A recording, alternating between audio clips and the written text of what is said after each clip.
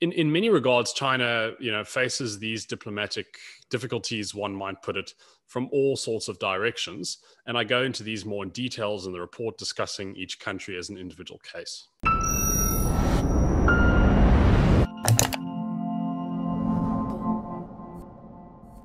How does China see itself in relation to the rest of the world, and how does its geographic location influence its foreign policy positions? Well, joining me to discuss this is Nicholas Babaya, who's the author of a new CRA report on China and the world.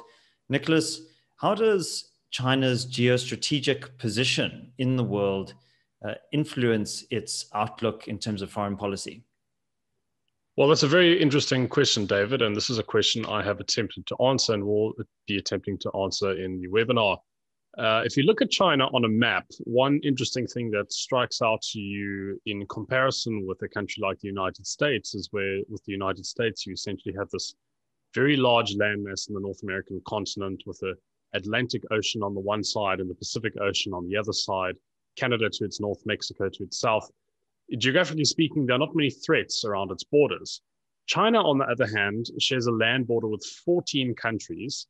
And although it has a vast coastline, that coastline is dotted with islands all over.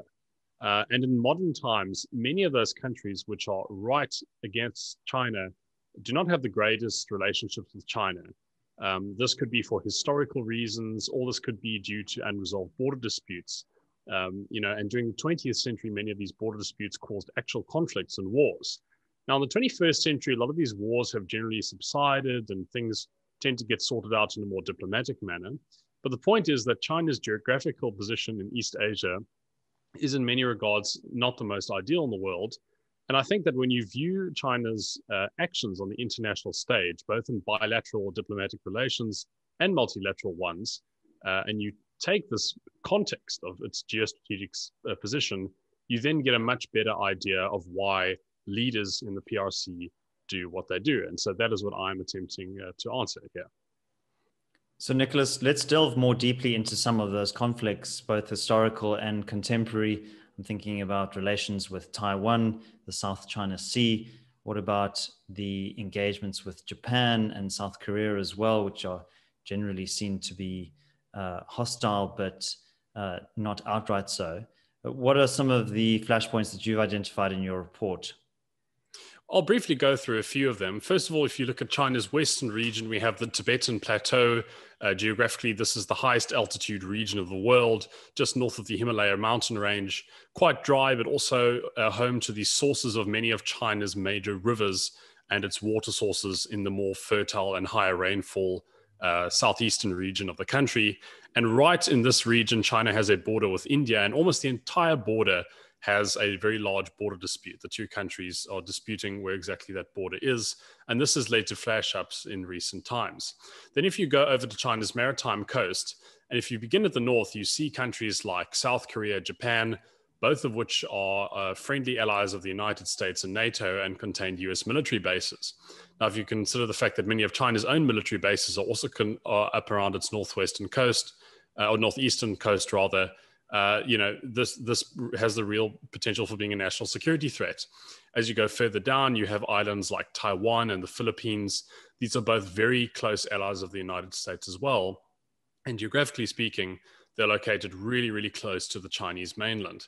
Even if you go into Southeast Asia, even countries like Vietnam, which is also a socialist one-party state, ideologically in many ways quite similar to China, even Vietnam doesn't have the greatest relations with China due to both historical reasons and also the fact that Vietnam is a member of ASEAN. And there's a whole dynamic there. ASEAN, I should just mention, is an organization of Southeast Asian nations.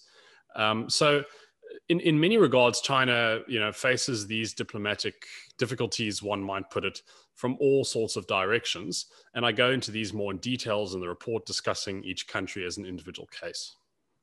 Nick, you mentioned Taiwan. That seems to be a conflict that potentially could escalate and spill over into the rest of the region. Do you think that there is a risk of that? How are relations with Taiwan going at the moment? Very much so. I think Taiwan is a very unique case in the world of international relations. So just to give the viewers a brief introduction, China considers Taiwan to be a renegade province, which will one day be reunited with China and they have repeatedly said that they are very willing to use force if necessary. The reality is that Taiwan has been governing itself as a basically de facto independent state. It has diplomatic relations with a lot of the rest of the world, but these are mostly on a non-official basis, as the PRC does not permit that to be the case. Nonetheless, Taiwan is very much in the same vein as South Korea and Japan, and a democracy in East Asia, a very liberal one at that, and it is a very close ally of the United States. And if you think about the fact that geographically, Taiwan is just a couple hundred kilometers off the coast of China's Fujian province, and it's a US ally, this is a really major national security concern for China to allow Taiwan to continue having this nominal independence. So this is, of course, why we see a lot of moves from the Chinese side trying to annex Taiwan, either peacefully or through force. And this is also a point that is totally non-negotiable.